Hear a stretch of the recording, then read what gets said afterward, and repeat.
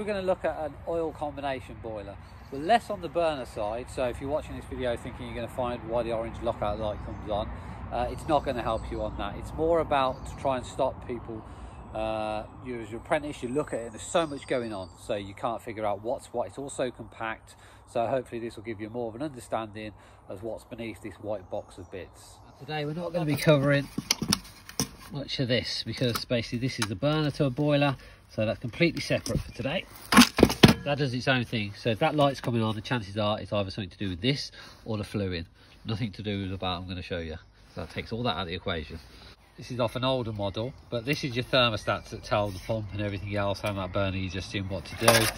As you can see, there's relays and a few switches if you're making breaks. So, that's part of the flow switch that I'm about. It's an older model, but you'll see that in practice. But that's all your thermostats that actually control temperature and everything else and limit stats. So, but we're not going to look at that either. So that's the burner in place. So you can imagine that whole whirling away and your flame coming down off that. And then also there's all your controls, your stats. It's a newer model what I've just shown you, and also you've got your expansion vessel, which obviously anything you heat up needs to expand, so that will take the expansion, and auto air vent. But it's more this lot that looks all complicated, and you think, oh, what's going on there? That I just wanted to so you can grasp the basics of the boiler. We're not going to it too much, but hopefully this will help you understand, and then you can layer up your knowledge. The diagram I'm about to show you, we're going to take this out of the equation, and we're going to split these two apart. These are actually separate. So here's your heat exchanger, and there is basically your domestic hot store, but it's not fresh water. So do not think this is like a cylinder. It's not. It's still the same dirty central heating water here as what's in here. So that's what a lot of people can't get their head around. But basically, because your flame is not like a gas flame, fully modulating and can't absorb as much heat instantly, you need this buffer to give you tremendous hot water flow rates. I know what you're thinking, it still looks complicated in there, so let's break it down with the diagram. As soon as the boiler gets demand, it will then start heating up the primary heat exchanger. This heat will then be pumped out the primary heat exchanger. It will get to the diverter valve where it will make a decision whether you've put it on heating or hot water. Now, if they're both on together, hot water will dominate. This little buffer tank really wants to be up to temperature to enable the hot water to work properly. Any movement of water is detected by the flow switch, so this will make sure that it dominates hot water even if the heating's on. So it all its power to the hot water. The water will then move through the hot water plate to plate heat exchanger and absorb the heat from the dirty central heating water into the cold mains, and this will give you hot water instantly. Now that some of the heat's been extracted out of this water, it's going to be passed through the secondary heat exchanger through the flue gases to absorb a bit more heat and drag the flue gases down further to help condense. This water is then returned to the primary heat exchanger to be reheated for the whole process to start again.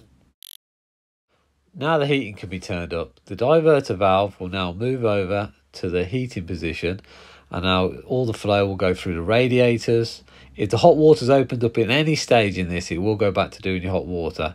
But then once it's cooled off, it returns back through like a brass T-piece. It then goes through the secondary heat exchanger again. It's then returned back to the primary heat exchanger to start all the process again. Now to look at this in a real case, this is the pipe that comes out your primary heat exchanger. So there's your central heating pump. This will then be pumped along to your diverter valve, where it has a choice to go down to your hot water buffer tank, or it will carry on through your radiators. It will go off, that's your flow going off there where the arrows is. It goes off to some radiators in the other room, and then here's your return pipe. That pipe goes off there to a filling link. It comes back in here through this T-piece, which is just a T, I presume they can set it. It then goes up into your secondary heat exchanger. Now this will drag your flue gases down and help the boiler condense. And then once that's done, it will pop back out and it will go back down to your primary heat exchanger along here, ready to be reheated. Now on the hot water mode, it still comes out your primary heat exchanger, same route through the pump. Now obviously here it will be in the hot water position, and it goes down to this buffer tank here, which basically heats up the whole tank. it will actually come back out the buffer tank now to run parallel with the coal mains in the plate-to-plate heat exchanger. Parallel with it, not quite like the diagram showed, but so the two waters there will extract the temperature into the coal mains, and the return water will go back into the secondary heat exchanger to then return back to the primary heat exchanger just straight through. So here you'll have your coal mains flow, so this is cold, and you'll see it come along here, and then basically you'll see the flow switch, that's when it's triggered, and then it will go along and extract the heat through the plate-to-plate heat exchanger, and then simply come out the other side and be toasty hot.